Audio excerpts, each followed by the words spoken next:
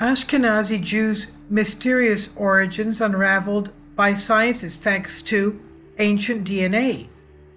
Aaron Alhaik, lecturer in population, medical, and evolutionary genomics, University of Sheffield, England, writes this article, "Where do the Jewish people come from?"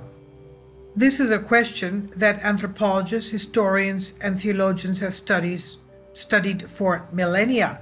And according to mythology, the Judeans descended from three patriarchs, Abraham, Isaac, and Jacob, who are buried in the Cave of the Patriarchs, Cave of Machpelah in Hebron of Israel. That's just southwest of Jerusalem.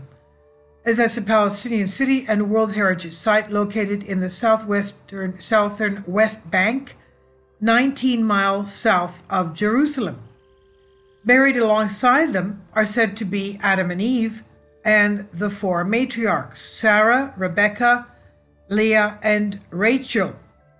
The cave has never been excavated, but on top of it is a relatively modern building, mid-1st century, which Herod the Great built, likely to honor his ancestors.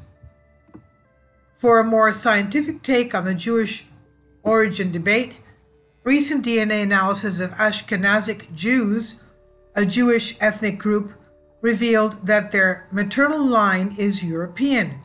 It has also been found that their DNA only has 3% ancient ancestry, which links them with the Eastern Mediterranean, also known as the Middle East, namely Israel, Lebanon, parts of Syria, and Western Jordan.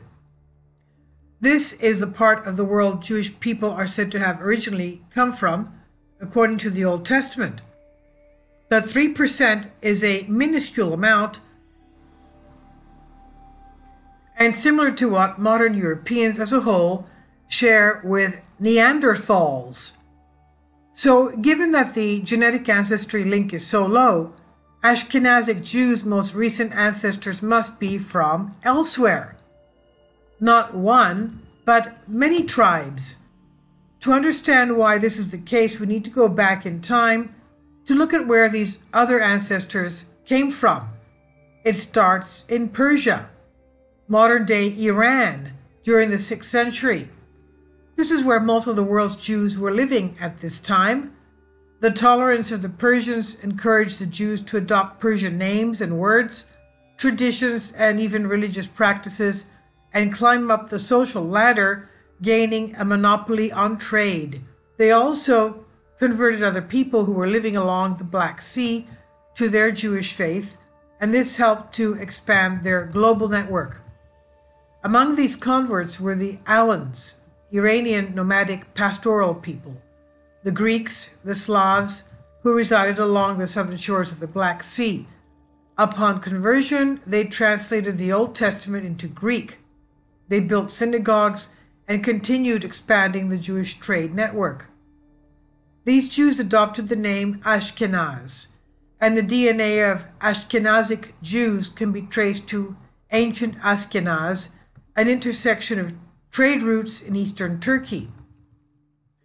The rise of the Ashina.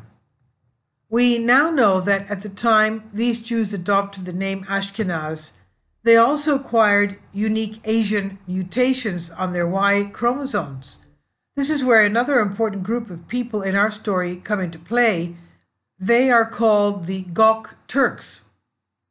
During the 6th century, these nomadic people were ruled by Siberian Turkic tribe called the Ashina. They were forced by the Chinese Tang Empire, who were in power in China at the time, to migrate westward back towards the Black Sea. Thanks to their organizational and military skills, the Ashina united many tribes in this area, and a new empire called the Khazar Khaganate was born. Offering freedom of worship and taxing trade, these people quickly rose to power. The Asian group of these DNA mutations, found in Ashkenazic Jews, likely originated from Ashina elite and other Khazar clans who converted from shamanism to Judaism. This means that the Ashina and core Khazar clans were absorbed by the Ashkenazic Jews.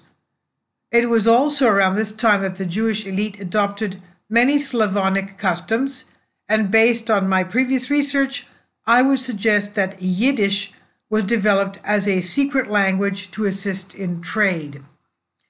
Actually, Yiddish is not a secret language. Yiddish is very close to German. If somebody speaks German, they could very, very easily understand Yiddish. The next chapter. What happened next was that the Jewish Empire began to collapse. By the 10th century, the Jews on the Black Sea migrated to Ukraine and to Italy.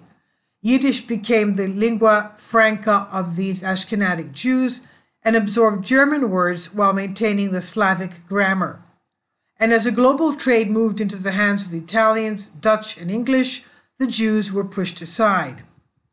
What this all shows is that by using modern genetic technology that enables scientists to track the past of modern-day people, a new appreciation for Jewish ancestry can be discovered.